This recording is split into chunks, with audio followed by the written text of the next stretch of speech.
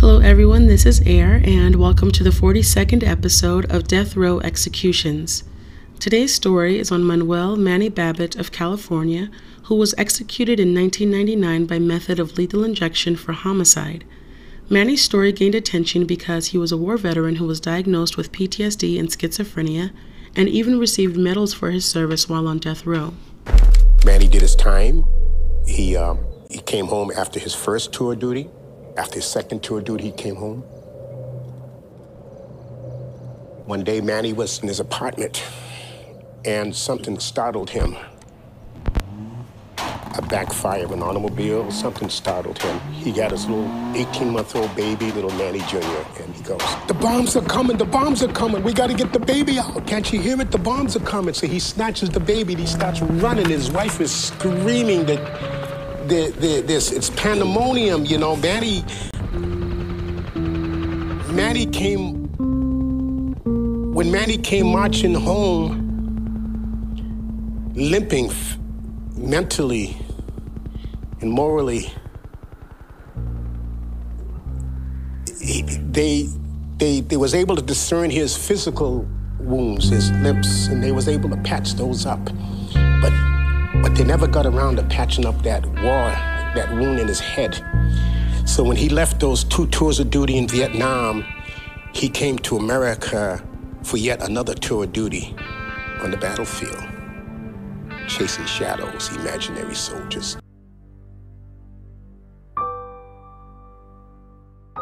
Manny Babbit was born on May 3, 1949 in Massachusetts. His parents, Charles and Josephine Babbit, immigrated from Cape Verde, Africa, and lived in a very poor community. He was one of 8 children in an overcrowded living area that had no plumbing or hot water. The only thing that insulated and warmed their living quarters was newspaper and wood. Along with the poor living conditions, Manny's parents were detached from all of their children. Charles was abusive, and his mother was incapable of being present because she was mentally ill. The daily abuse from his father only ended when he died, and by that time Manny was 14 years old. This event also caused his mother Josephine's health to drastically spiral down as well. It has been said that she would stand outside talking to a pear tree and also wake all of her children up in the middle of the night by screaming as loud as she could for no reason. Growing up, Manny had learning disabilities and, without the proper help, ended up getting held back in school a few times. He was 17 in the 7th grade, and while most teenagers his age were on their way to graduate, Manny lost all motivation for school and ended up dropping out. As soon as Manny turned 18 the following year, in 1967, he made the choice to join the Marines. During this time, there was the Vietnam War, and Manny wanted to be able to fight for his country. When he met with a recruiter, he was given an intelligence test, but with not being able to read, he was unable to take the test on his own. Despite knowing this, the recruiter did the test for him, and Manny was soon enlisted. 6 months later, he was stationed at the Quai Son combat base in Vietnam, and his first assignment was loading flechettes into artillery. He could recall seeing nothing but blood and gore. With 6,000 American Marines stationed at the combat base, they, along with air cavalry, were able to kill approximately 15,000 enemies. On our side, 274 Marines were killed, but about 2,500 men from the base were wounded, with one of those men being Manny. He had been fighting for almost 2 months when he was hit in the head with shrapnel. He was rescued and evacuated in a helicopter that contained body bags of other Marines right next to him. He was taken to get treatment, and just weeks after sustaining serious head injuries, he was flown back to the Quai Son Vietnam base to continue on fighting. The battle finally ended in July of 1968, but instead of going home, he went to a different location to fight in another battle. Manny was highly regarded in Vietnam and became a corporal. Once the last battle was over, he signed up for yet another tour, but while waiting, he was assigned as guard duty at a military base in Rhode Island. By this time, he was recently married and began to start a family on base. Unfortunately for Manny, things were never the same mentally after the war. During the Vietnam War, 51% of soldiers were smoking weed, and 31% were using psychedelic drugs that were readily available.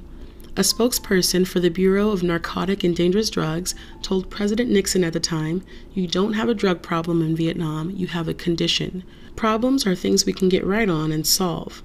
With that quote in mind, Manny continued on with his condition and was frequently taking LSD while working at the base in Rhode Island. While on guard duty, he was equipped with an M16 rifle, and on night shifts he would spend his time hunting rabbits only to catch them, kill them, and skin them. He would hallucinate being in battle and would often scream for his wife and kids to take cover from bombs like they were being attacked. He then began to miss his shifts, was absent without leave, and then demoted to a private. In 1971, the Army gave him an honorable discharge, and his family was forced to move off the base. Not being able to find a stable job, Manny turned to a life of crime, and by October 1973, he was sentenced to 8 years in prison for robbing 2 gas stations. He was transferred to the Bridgewater State Hospital for the Criminally Insane, a hospital that was recently known for employees abusing patients. Manny was released after 8 months, but soon returned to prison on more burglary charges. In prison, Manny attempted suicide because his wife threatened to divorce him, so the prison transferred him back to the Bridgewater State Hospital. It was here where they diagnosed him with paranoid schizophrenia in 1975. He was eventually let out on parole, but with no place to live was left on the streets with no treatment or medication. A childhood friend said that Manny was never the brightest, but on top of that, he was now crazy. For a short period of time, he tried to get himself together and moved close to his half-brother Charles in Providence, Rhode Island.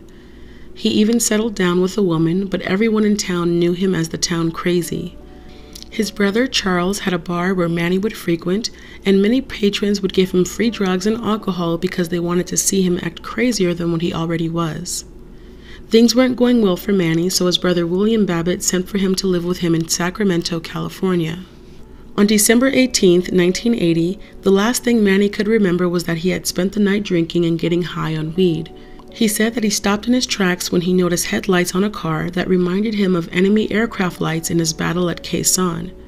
It's been assumed that he went back to his time in battle, but the next thing that he can remember is waking up the next morning on a random lawn in Sacramento with items belonging to a woman by the name of Leah Schendel. What happened between the night and early morning of December 18th and 19th that Manny could not remember ended the life of 78-year-old Leah Schendel. Leah had just recently been escorted home by her brother and sister-in-law after spending the evening with them. When her siblings left, they said that they noticed a man walking close by. Manny broke into the senior living apartment complex where Leah was living and broke into her specific apartment by using a knife to cut through her screen door. Once inside, he beat Leah up so bad to where he completely shattered her dentures. He then removed her undergarments, lifted her nightgown that she was wearing over her head, and attempted to rape her but was unsuccessful. Leah was suffering from coronary artery disease, so although she did not die from the beating, she died from the whole traumatic experience because she was so scared she suffered a fatal heart attack. She was a woman of small stature, standing at 5 feet tall and less than 100 pounds, so she was defenseless against military-trained Manny Babbit. The night of the 19th, he tried to rape another female victim, and when he wasn't able to, he ended up beating her unconscious and taking her belongings. Manny was soon arrested, and although never denying the murder of Leah, he still had things of hers in his possession and said he could not remember anything. During trial, prosecutors painted the picture that he was a criminal who had offended multiple times and hated women. Defense tried to argue that Manny suffered from PTSD. Manny was evaluated, and on May 8, 1982, he was found to be sane. A couple of months later, on July 6, 1982, a jury found Manny guilty of first-degree murder and felt that he committed the crime in the course of a burglary. They also made a statement that the military did not train him to rape and be a criminal. During appeals, a public defender by the name of Jessica McGuire and a private lawyer by the name of Charles Patterson thought Manny was deserving of a retrial.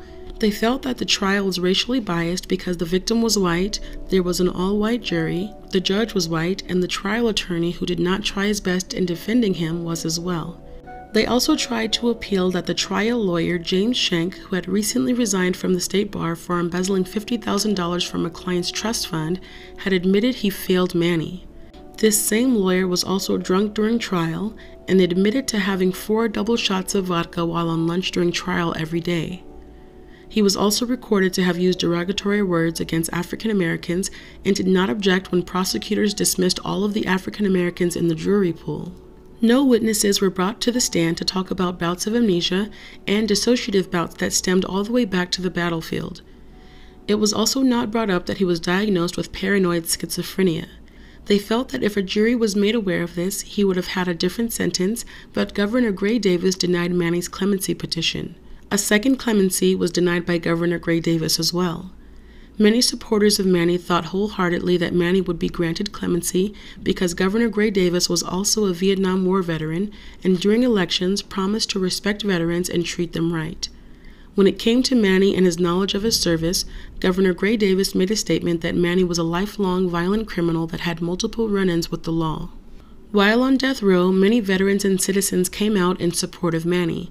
Some had come forward to say that Manny had saved their life, or that they were on the battlefield with him and they saw his mental health struggles back then. With lobbying from veterans, Manny was able to receive a Purple Heart Medal on death row for his time in the Vietnam War.